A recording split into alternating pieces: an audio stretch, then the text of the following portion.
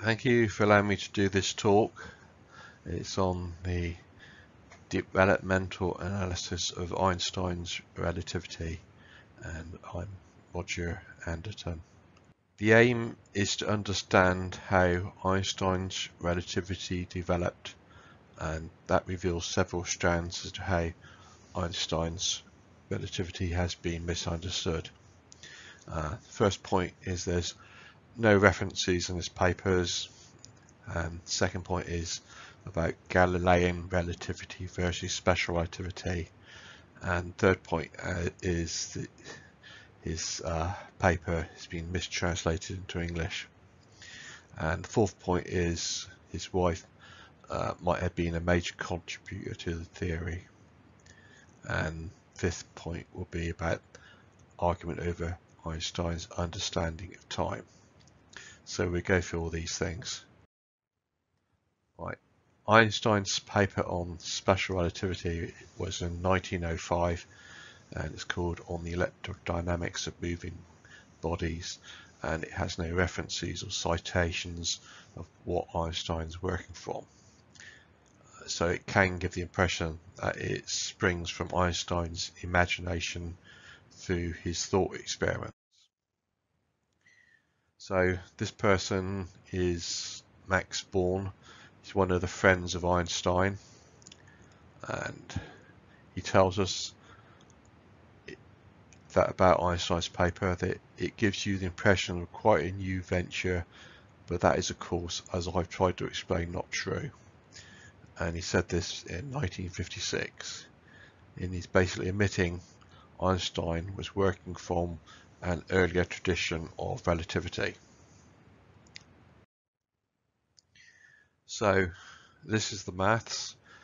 On the left hand side, well, my left hand side, so I'm looking at it, is the Galilean transformations, and on the right hand side is the Lorentz transformations, and it's getting presented as Galilean relativity versus special relativity.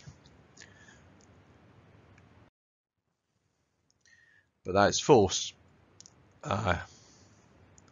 Galilei proposed the principle of relativity, but he did not propose the Galilean transformation. And that is from a paper in 2010-20 by K.M. Brown. And he says, Galileo Galilei was the first scientist to hypothesize a universal principle of relativity, but he neither proposed nor limited his principle to the so-called Galilean transformation. Galilean relativity and special relativity does not really represent the development of relativity, particularly from the development from Newtonian physics. Relativity has been falsely presented. According to Brown, the so-called Galilean transformation might be better named the Euclidean space-time transformation, since it is shown here that universal Euclidean space actually requires time to be universal, and that is t primed is equal to t. So in both reference frames they would be using the same time. It is not usually realized that the Euclidean transformation assumes light speed to be infinite. Thought has gone into this, into combining the Galilean principle of relativity, the Euclidean transformation, and Newton's mechanics as should be called ordinary relativity to distinguish it from special relativity. And that would help you to understand the model and precursor to special relativity.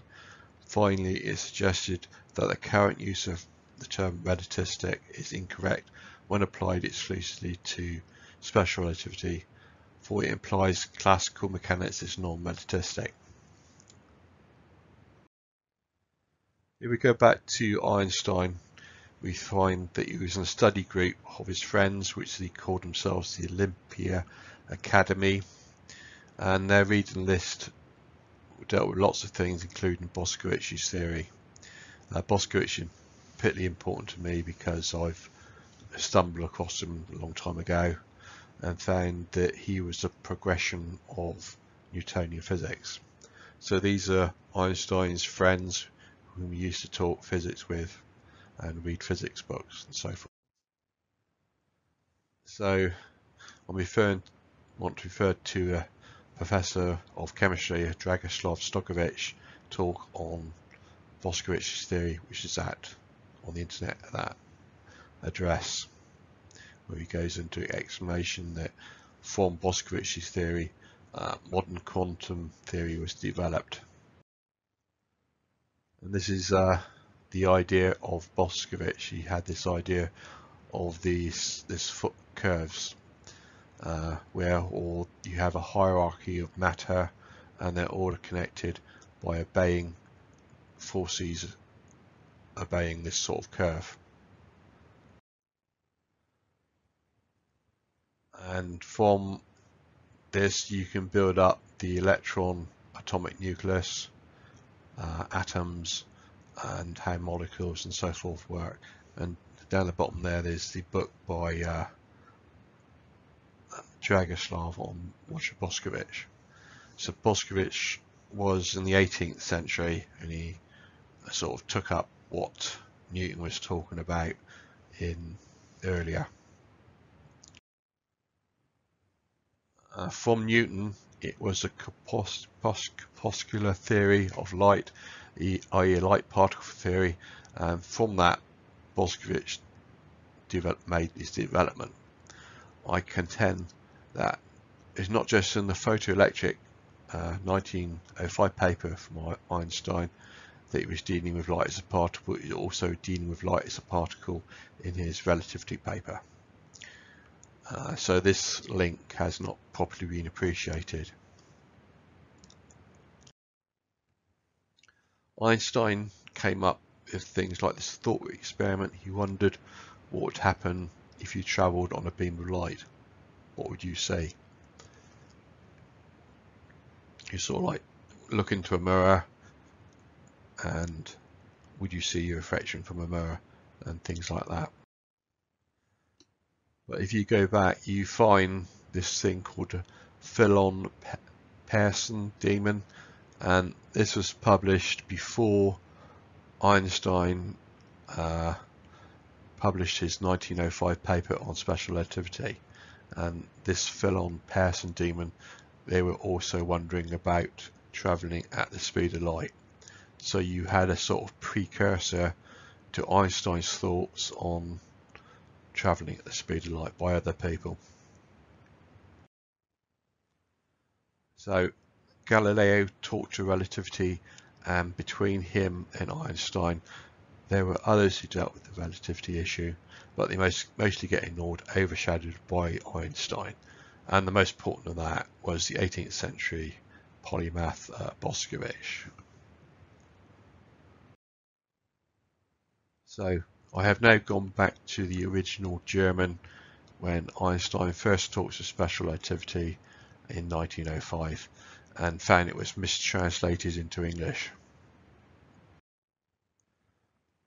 I thought I had made a big discovery, but I found out subsequently that I'm not unique in finding that it was mistranslated.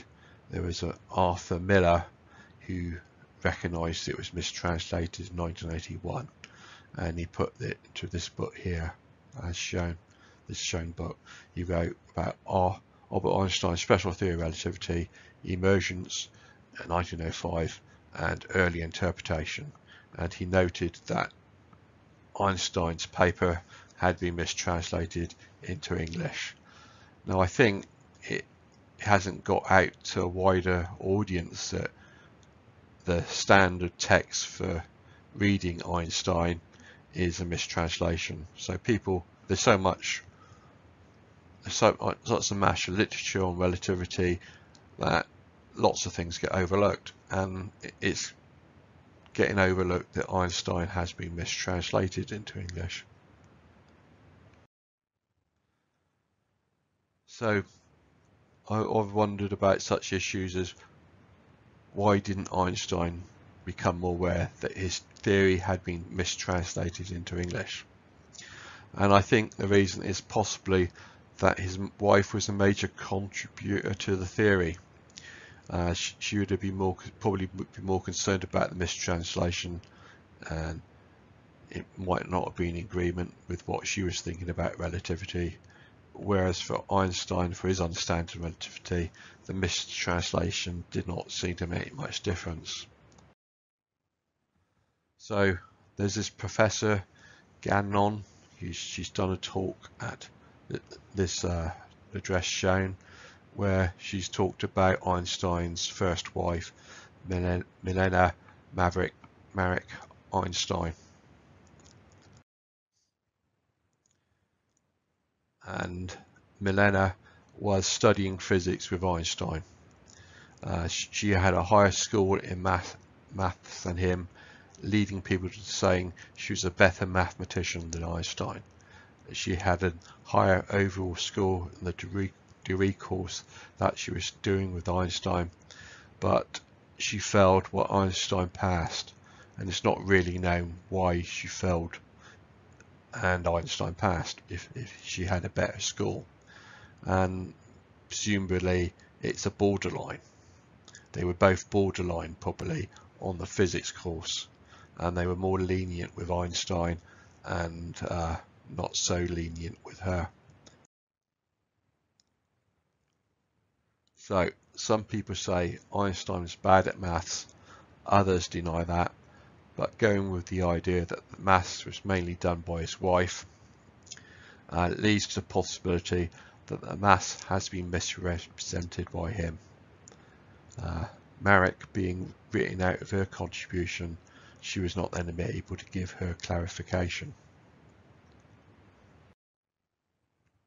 So this person, William Bray, who's into theoretical physics and retired from the US Department of Defense, also seems to be the same opinion that Einstein's first wife was a major contributor to Einstein's papers, and he's come up with this strange bit of mathematics which he calls the Einstein-Marek operator. And it seems to be, when you read the paper of Einstein, most people say, oh, there are maths mistakes in it, but his analysis, he thinks that Marek came up with some strange mathematics. I've looked into it and I'm not too happy with his interpretation of that. Anyway, Bray says in the Einstein-Marek derivation, I showed the operator, which is called the Einstein-Marek operator. It's taken from the original document. This is one of two critical components to the original derivation as per the 1905 document, and historically has zero citations to and the century of consequent paradoxes. This is determined to a real fundamental law of nature and not an artifact of observation as per historical documents of the Michelson-Morley interferometer images and so forth. I haven't fully looked into it, as I've just said, I think, and I think it's probably not right to go with that. I prefer to go with the idea which some of the other people have gone with, that there are math mistakes in Einstein's paper. I think one of the issues is, was Einstein and his wife really familiar with complex numbers? So the points are, Einstein's first wife contributed to his work, and after his divorce it was no longer joint work, so he was left to interpret it without any input from her, when really it needed her to clarify the maths. It was from him interpreting it that he gave his version of time, which I'm going to point out was disagreed with by the leading philosopher of science.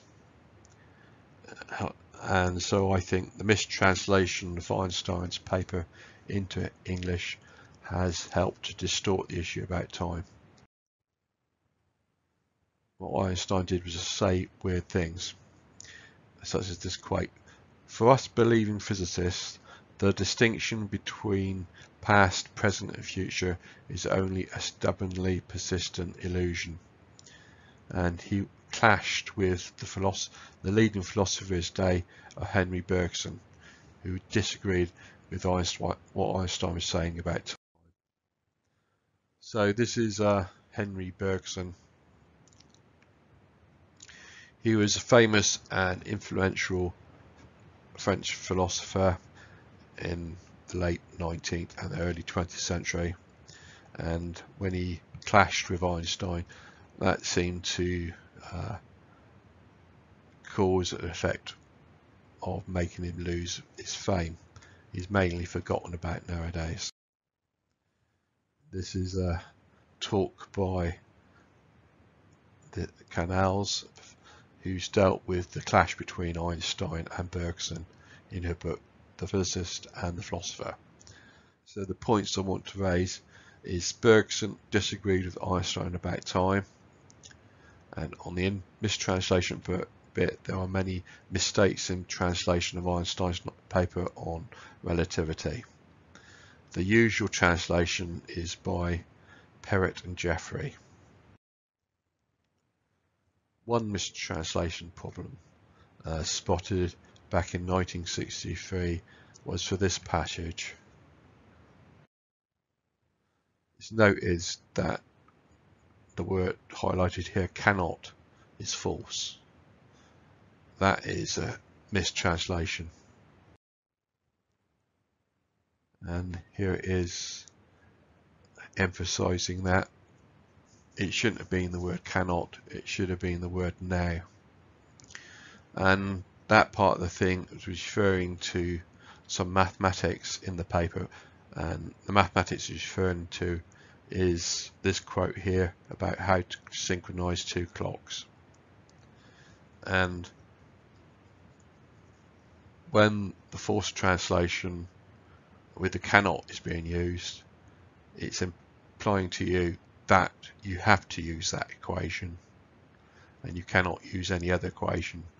But when the word cannot is not used, it means you are then flexible to do things different ways other than that equation. So time does not have to be dealt with in the way that Einstein proposes in his 1905 paper based on the correct translation. It's the false translation that is imposing on us that he wants us to deal with time only in one way.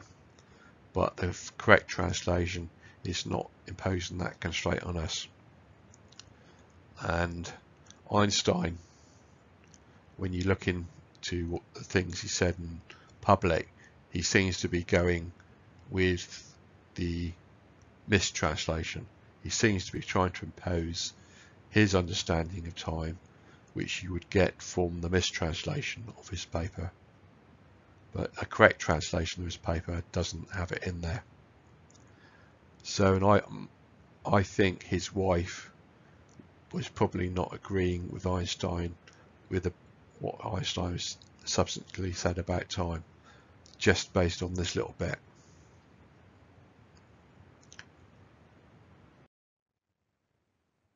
So it all adds up to the mistranslation of Einstein's 1905 paper on relativity, his wife being joint worker on the paper and her insights ignored, the argument between Bergson and Einstein over Einstein's view about time, giving us a rejection of how Einstein is dealing with time. There is no need to deal with time his way, and continuing with the old way of dealing with time pre-Einstein. As we move from special relativity to general relativity, the problems just mount out even more.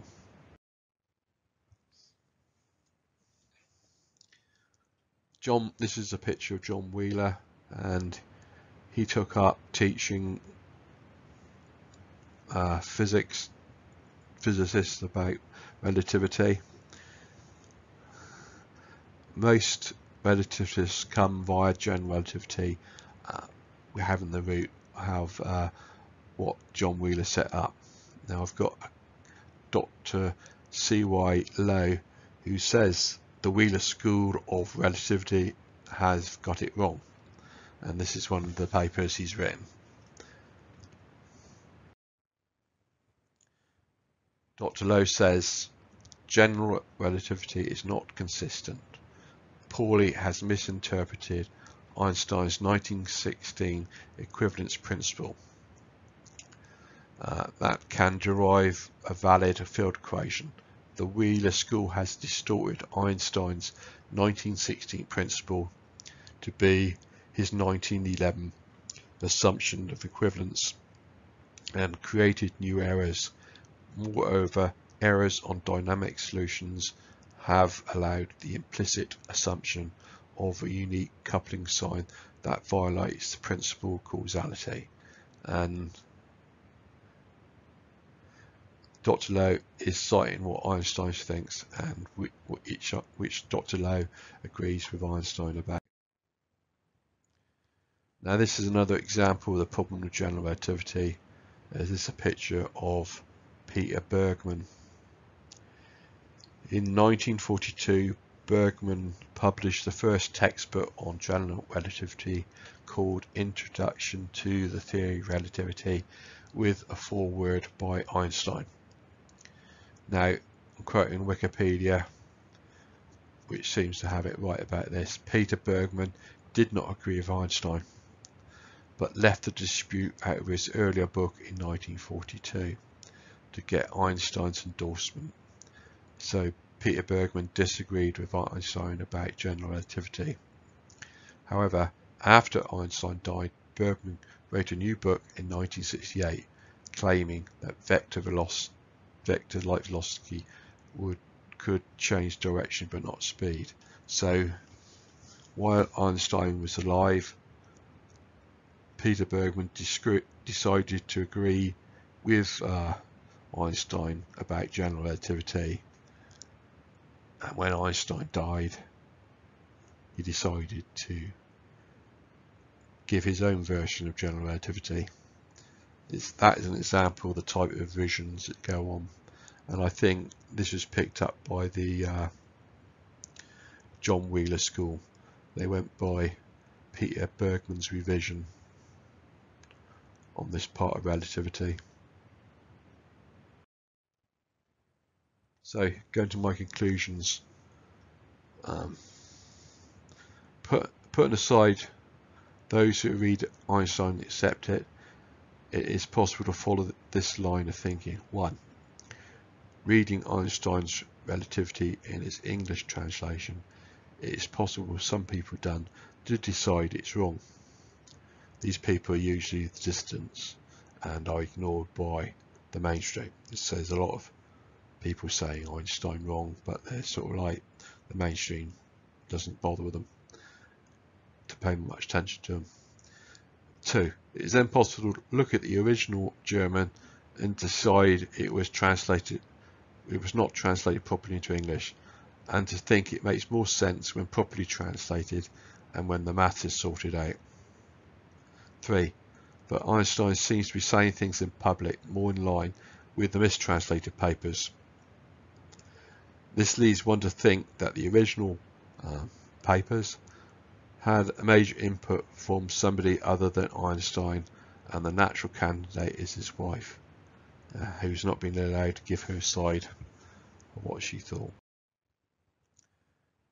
Einstein's relativity is built on a mountain of mistakes. When claims are made that Einstein's relativity has been tested and found to work, those claims do not address the mess on which relativity has been built. No definitive, clear statement of Einstein's relativity has been presented as to how it was developed from existing physics. And I pointed out that where they normally teach Einstein's relativity, is they point out there was Galilean relativity and then there was special relativity, and the Galilean transformations are not Galilean relativity. That is just a misrepresentation. They've misrepresented things all the way through. So thank you for listening, and finish.